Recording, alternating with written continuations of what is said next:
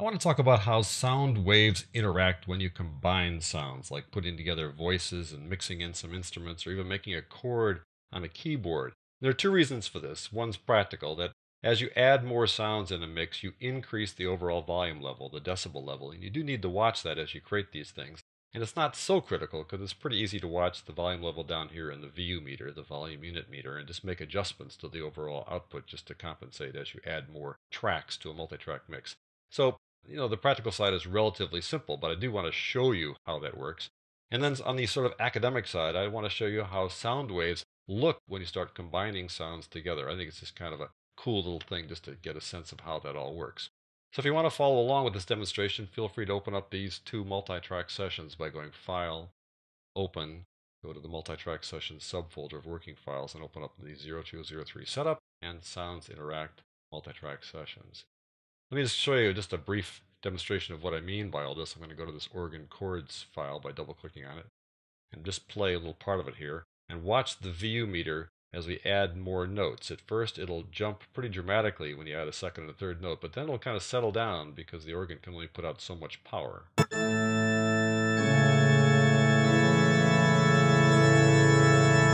you go. So we're combining those notes together into a chord, and you can see the VU meter starts off relatively low, then jumps, and then kind of settles down because that's basically as loud as the organ can get, no matter how many notes are pressed. And that's just something to keep in mind as you combine notes in a chord or combine voices and instruments in a multi-track mix.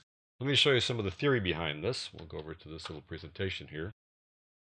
So how do sound waves interact? Well, so-called in-phase waves are additive. That means if you have waves that are exactly equal like this, the bottom of the wave will combine with the bottom of the other wave to make the dip even larger.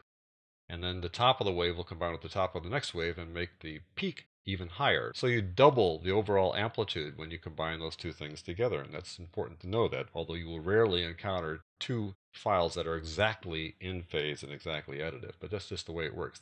They add together. Out of phase waves cancel each other out. So if you see that the dip of one matches the rise of the other, they add together to be zero. Basically, if you think of a dip as being a negative number and the rise as being a positive number, if you add those two guys together, you get zero. And you won't encounter exactly out of phase waves in the real world, but that's just kind of how it works. It's this kind of waveform that you will encounter, varying phases combined in complex waves. If you look at that one peak there in the right-hand side, that big blue peak, the blue peak next to it, or the red peak down below it, combines together to make a bigger peak in that purple wave to the right. So they add together if they're both going up, and then they kind of work against each other when one's going up and one's going down. So that's how waves interact. So back here in Audition, let's just take a look at that. I'm going to first of all go to this little session where sounds interact. I've got two files here. I've got a tone 440 and an inverted tone 440. The tone is this familiar A440 we've been listening to. So let's listen to this one here and mute this one down here. You've heard that a million times. But this one down here is an inverted version of that one. Let me just show you what that means. If I take a look at this original tone, look at the waveform view, you'll see that it starts by going up and then down and then back up again. Now look at the inverted one.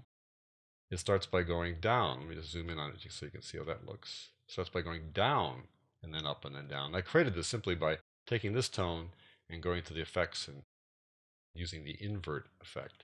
So I've got two guys, and they will now cancel each other out. You'll see that as a very practical thing here. Got these two guys together now. What happens if I play them together? Silence. Even though you can see they both have sound associated with them, they are canceling each other out. Those two waves are exactly opposite and create silence. Who'd have thought, right? But I can fix that. I can go back to this little inverted tone here. And I can trim away this drop and have it do exactly what the other tone does. The other tone starts by going up, so I can just trim away this thing and have it where it's just going up right there at that little crossing point and just delete that. So now I'm going to get this message saying, by the way, you're changing something that's in a multi-track session. Is this okay? And I say, yeah, it's okay in this case. It's fine. So now it's going up as well. If I go back to that multi-track session, they're going to play fine. I get this exclamation point probably saying, you've made a change, which is fine. We'll just dismiss that. Here we go. And now they combine. Remember the first one, I'll just solo the first one. The first one playing by itself at a volume level of minus 18 dBFS, meaning 18 decibels below the full scale. If I combine the two of them now, it'll be minus 12. It adds 6 dB to the overall mix. So when you combine two things, it increases the overall volume. But there you go. It's the inverted thing versus the original one. Let me show you what happens if you combine octaves. Let me go up to the octave version thing. I've got this tone octaves. Double click on that. Let me just play this for you. It goes down octaves at the beginning. So notice as I add it, the volume level goes up a little bit here each time, and we'll talk about the volume level a bit more. But what I want to show you is what happens when you combine notes, where you take one octave and combine an octave with it. Here's the original octave at 440, which is 440 cycles per second. And then I add something that is half the number of cycles per second. It's 220 cycles per second. Let me zoom in on that. You can see what's going on a little better. In the space of 2 cycles here, I have 1 cycle in the one that I added to it. So what happens? There's 2 peaks now per wave, if you want to think of it that way. Here there's 1 peak per wave, and now when I add 2 things together where they're exactly octaves, it's 2 peaks per wave. If I go over to the next place where I add 1 more note, it goes from the 2 peak wave, and now I add another note down below that, which is the width of 2 of these guys. And when I add that 1 note, now a full wave is going to have 4 little peaks to it. And this is because these octaves are combining in this additive fashion that you saw there in that PowerPoint presentation. I'm going to go right to the end when I've combined 8 notes. You can see how complex it gets now. If I zoom in on this, this is 1 phrase there. It starts here and goes to there. So now we have somewhere in the neighborhood of about 128 peaks in that 1 full wave because of all these octaves that have been combined. I love how math and music are so closely related. Here we have an A440 again.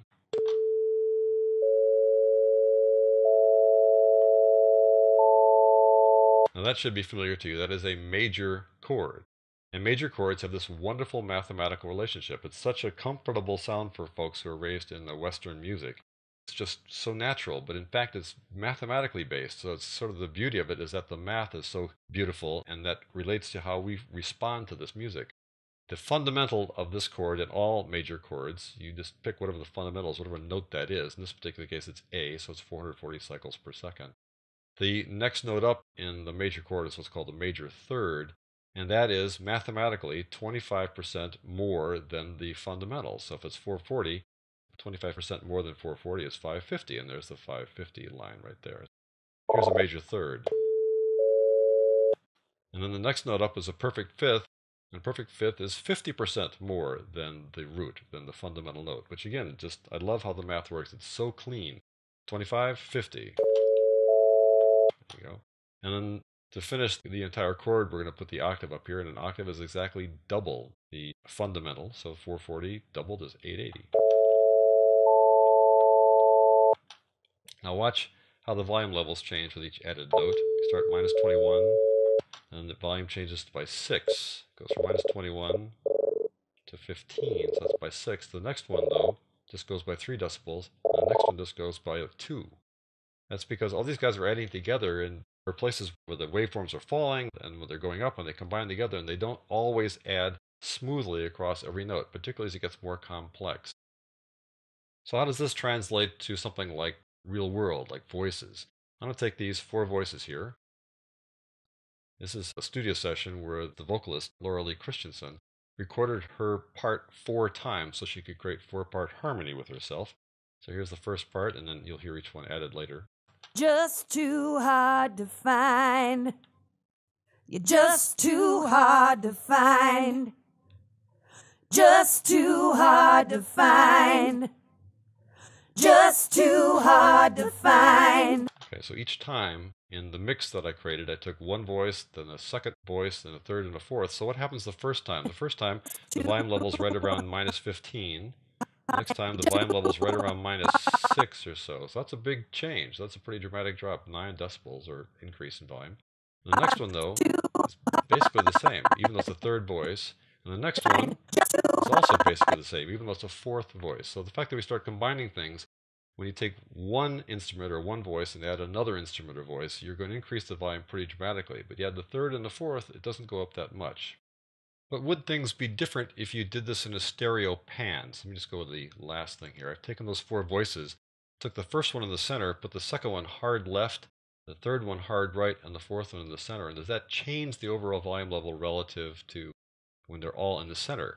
Let's take a look here. Just too hard to find. That won't be different, but You're just too hard to find. that one's in the left, so you can see that it brings up just the left channel with a little bit of the right channel going up.